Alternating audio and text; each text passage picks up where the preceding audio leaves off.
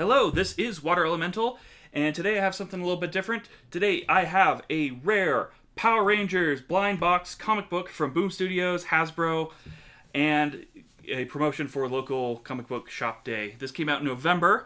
They only put out 500 of these, and I was lucky enough to find it at my local shop, not sold. This is number 320 out of 500. Now, unfortunately, I was going to go into this blind, but I forgot to turn the camera on. So we're going to go through and show what is in this one for those curious to see what other blind boxes had, and if they have ones themselves, we can kind of compare and contrast. So, opening this up, it is exactly the same order as when I opened it. We have the beautiful pink Ranger Squad cover. This is for Shattered Grid number 29. Gorgeous one, has, you know, representing a lot of my favorite Rangers from Time Force and SPD, the alternate Rangers, all that stuff. Very nice. We also have the Yellow Ranger variant of that as well, which I believe is also 28. You can see that right there.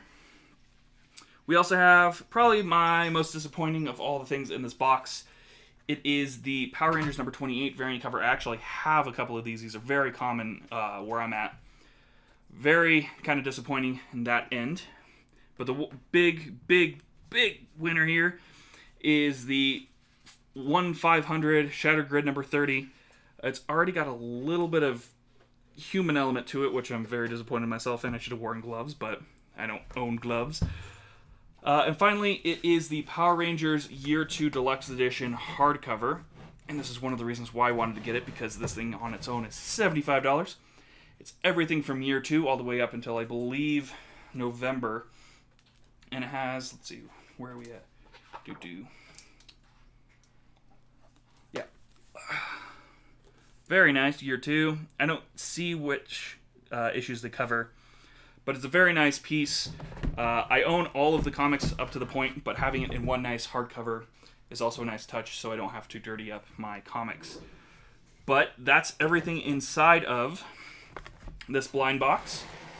At this point, I couldn't do it in a live coverage, but I'm pretty much in the same tone and impressions as I was about 5 minutes ago when I originally opened this.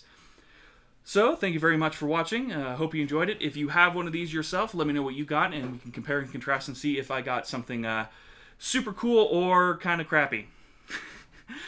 So, thank you very much for watching, and I'll see you in the next video, whatever that may be. Farewell.